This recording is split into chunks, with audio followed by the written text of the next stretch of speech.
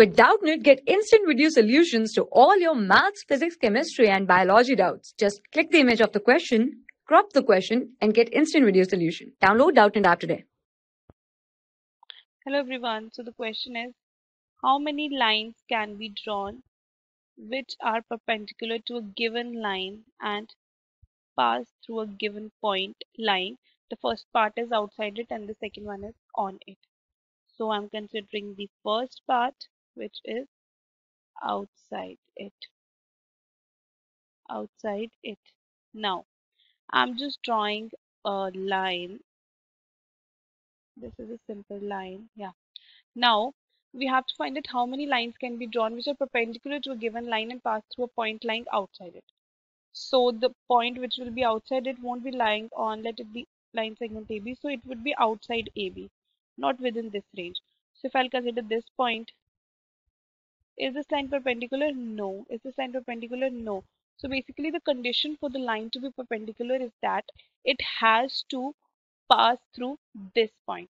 Perpendicular is 90 degree. So this line is considered as perpendicular because it is passing through AB, but not the lines which are outside it. So it means that here outside it there will be 0 lines. So I can say that there are 0 lines which are perpendicular, that is 90 degree to a given line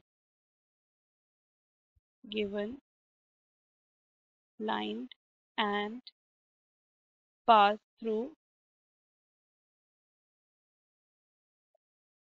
point lying outside it.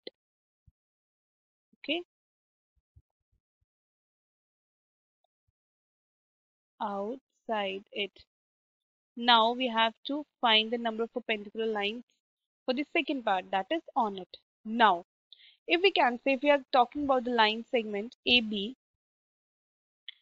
so there are infinite lines, like this is perpendicular, this is perpendicular, this is perpendicular, this is perpendicular. There are infinite lines. Okay, so I can say that infinite number of lines can be drawn which are perpendicular to a given line, but it is also asked that to a given line and pass through a given point lying on it.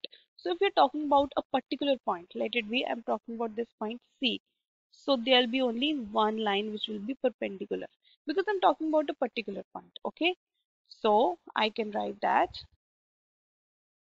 infinite number of lines, this is the solution of second part, and it is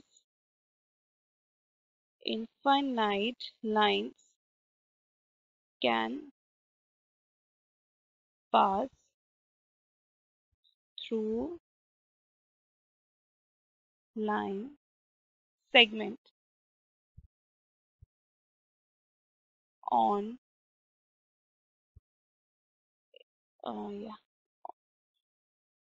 line segment on it, but only one perpendicular line can pass through a given point. I hope this is clear. Thank you. For class 6 to 12, IIT JEE and NEET level. Trusted by more than 5 crore students. Download Doubtnut app today.